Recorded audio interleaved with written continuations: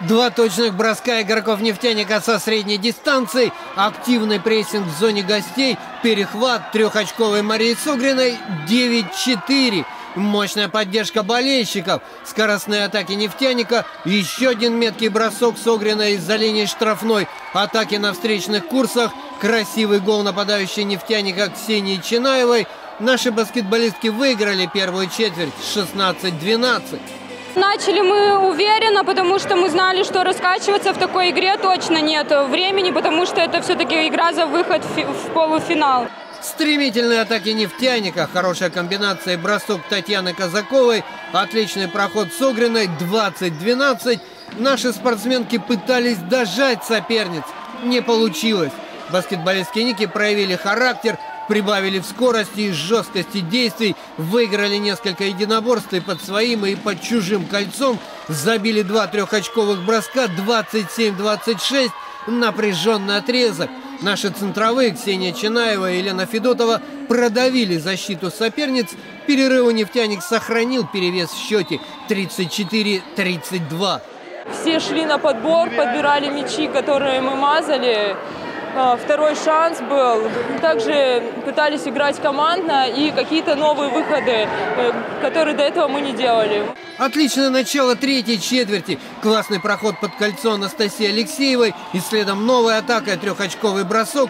«Нефтяник» вырвался вперед 41-32. Соперницы держали темп, нашли силы на прессинг. Несколько перехватов, быстрые атаки, голы. Баскетболистки Ники сумели перевернуть ход игры. Сначала сравняли счет 47-47, затем резко вышли вперед 49-59 в начале четвертого периода. Сложный момент блестяще сыграла молодая нападающая «Нефтяника» Арсения Матвеева. Два точных броска из сложных позиций, трехочковый, красивый гол в отрыве 59-61.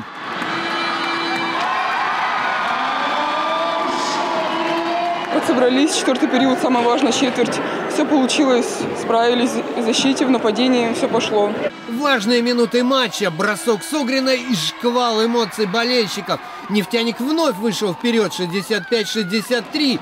Баскетболистки Ники восстановили равновесие. Игра на грани, сверхнапряжение. Заключительная минута, розыгрыш «Нефтяника», промах. Несколько секунд на атаку соперниц.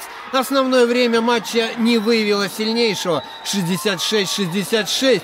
Дополнительная пятиминутка. Два метких броска Матвеевой. Опытная нападающая Ники Екатерина Мащенкова сократила отставание 70-69.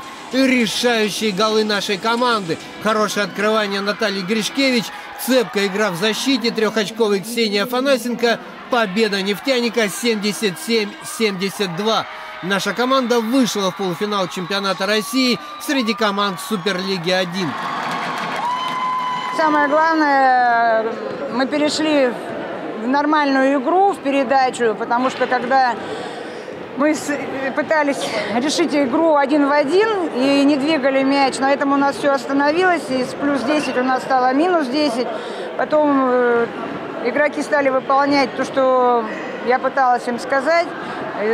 Из-за этого выводили игрока на трехочковые. Ну и дальше игроки принимали более-менее правильные решения. Соперником «Нефтяника» в полуфинале будет клуб «Казаночка». Первый матч серии пройдет в столице Татарстана 9 апреля. Владимир Истомин, Максим Баринов, «Антенна 7».